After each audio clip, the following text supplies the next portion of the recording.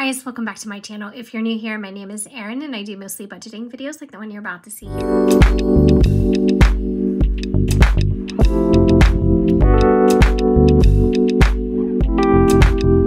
Today is my once a month $2,382 savings challenge video, and this is where I stuff the entire amount that I need to save for any particular month within the given year.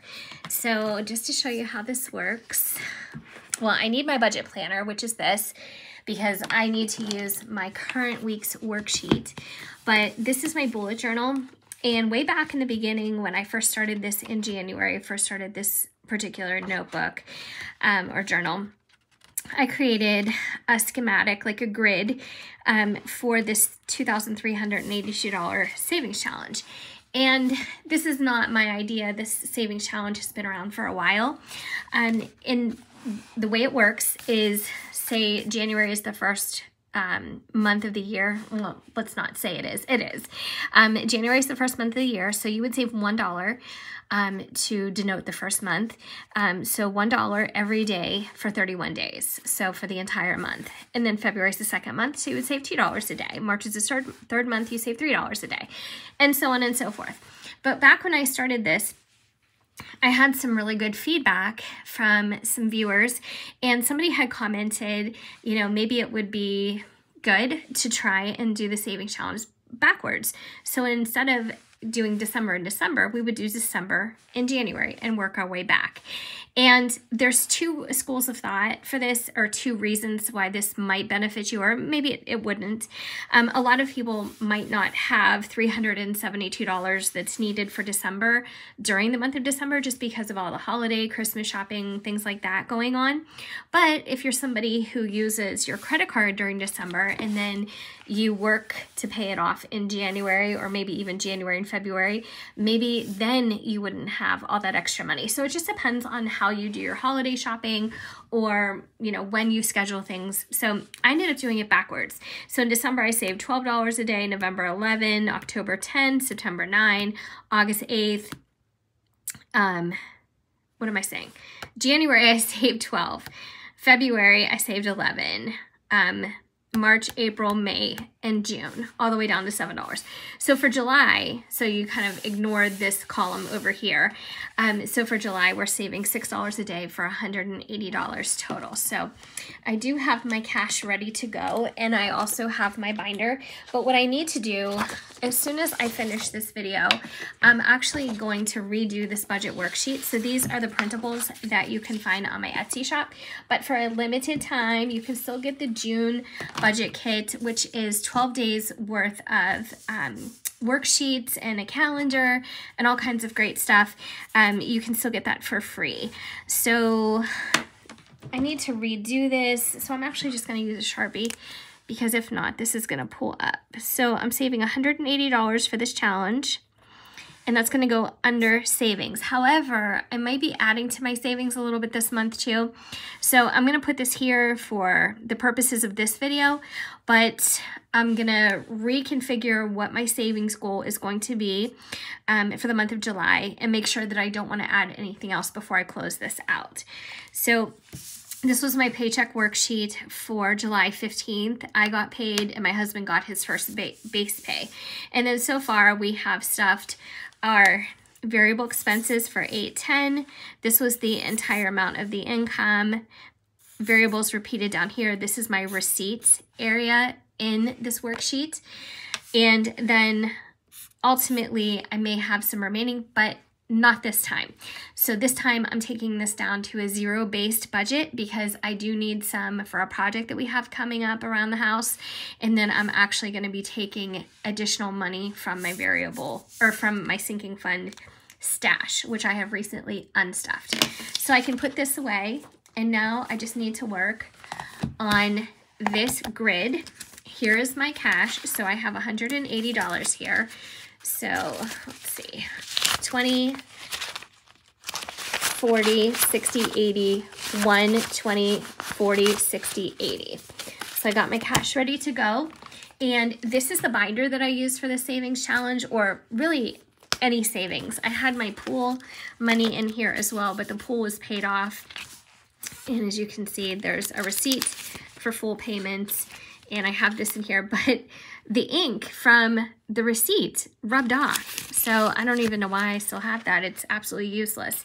And then I had my mom's flooring that was already done. So now the only thing I have in this binder is my savings challenge. So I'm going to remove the money from here, and I'll take this out and make sure that we have the correct amount, and then I'll go ahead and add the new funds, and then we'll total everything up. So the last time I added to this was June, and as you can see, I added $217, and it brought me to a total of $1,747 saved already. So just keep in mind that the ultimate goal for this particular savings challenge for this year is $2,382.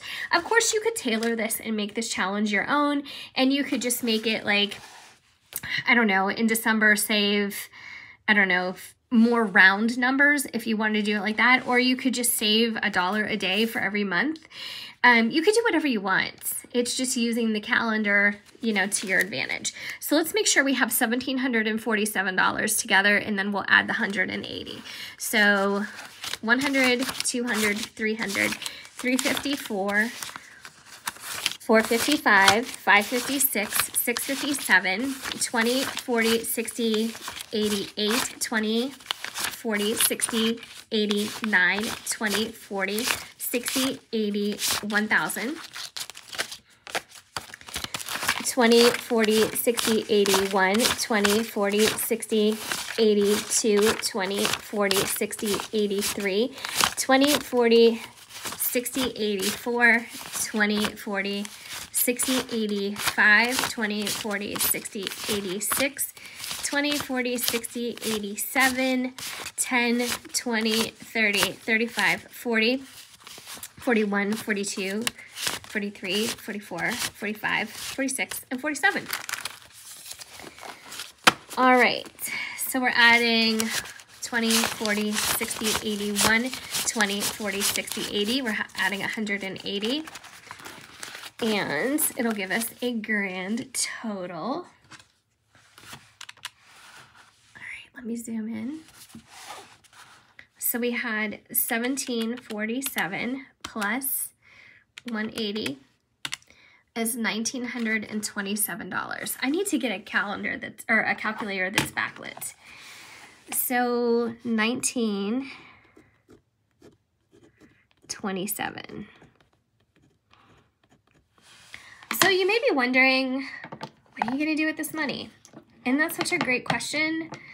And the honest answer is, I have no idea yet. I really haven't thought about beyond the finish line. So I'm gonna finish this up in December. And at that point, I will have the entire $2,382. And I just haven't thought about how I'm going to spend that money or what I'm going to do with it, how I'm going to allocate it. And a part of me is like, you know, don't be foolish about it. Don't buy anything unnecessary. Go ahead and just put it on the mortgage, because that's our main goal at the moment. And I still feel like that's probably the best thing to do with it. But there's also a part of me that is like, is there a better way to spend this right now? So for our mortgage, just in case you guys are new, we are trying to pay off our mortgage early. And we've been really hustling and doing everything in our power to do so over the past, I don't know, 6, 7 months, 8 months. And it's coming along really well. I mean, I'm very proud of the progress that we've made. Oops, I didn't fill this out. I'm really proud of the progress that we have made, but I'm also thinking to myself, are we making ourselves like house poor? You know, people who like constantly put every single extra penny on their mortgage and don't do anything else. You know, you've heard of situations like that. And while I don't think that we're in the position like we're not doing anything else and we're locked in to only that, it just feels like there's some other things around our house that also need to be addressed. and that maybe just focusing on the mortgage balance is a little bit short-sighted just for like what we have going on, because we do need a lot of improvements done. And since we decided not to sell our house and to, you know, stay in the same place and just, you know, make it more, I don't know, more custom to what we want, or to what we were looking at when we were looking for another house, I'm just not sure that, you know, some extra money like this wouldn't be better spent on a home improvement. I don't know. I don't know. Let me tell you, the old me would have said, let's go buy an expensive purse. Like, that is who I used to be. I used to, whenever I had extra money, it would literally burn a hole in my pocket and I couldn't wait to spend it. And sometimes I would spend it so mindlessly without thinking of consequence or, you know, I don't know, just without thinking. And that got me into so much trouble over the years. Oh my goodness, I had to dig my way out of debt so many times. And I think that's the biggest thing that I love about this channel, is that it keeps me focused and it keeps me looking forward. And if I even got tempted, which I rarely do anymore, if I got tempted to like blow money like that on something unnecessary, the first thing that would come into my mind is, how am I going to explain this and sound like an adult on my YouTube channel? Because I have to account for the money because I do my paycheck videos. So how am I going to explain this without sounding ridiculous, you know? And so that kind of keeps me honest. I think it's kind of like how I felt when I used to go to Weight Watchers. Sometimes I would stick to the diet only because I knew I had to get weighed in front of somebody. Now, these were the days when like you would go into the facility and they would have your little weight book, and you know, you would have to like literally get weighed in front of somebody. And I think sometimes that was the only thing that kept me going. So my motivations are very strange, but they are what they are. So anyways, that's my little spiel for the day. Thank you so much for watching. I appreciate it so, so much. Thank you for your support, your kind comments, and for always like checking in on me and stuff. I just can't tell you how much it means to me. If you haven't already subscribed and you love budget videos that use real numbers and go over paychecks and goals and things like that, this may be a channel that you enjoy. So I would love if you stuck around and subscribed.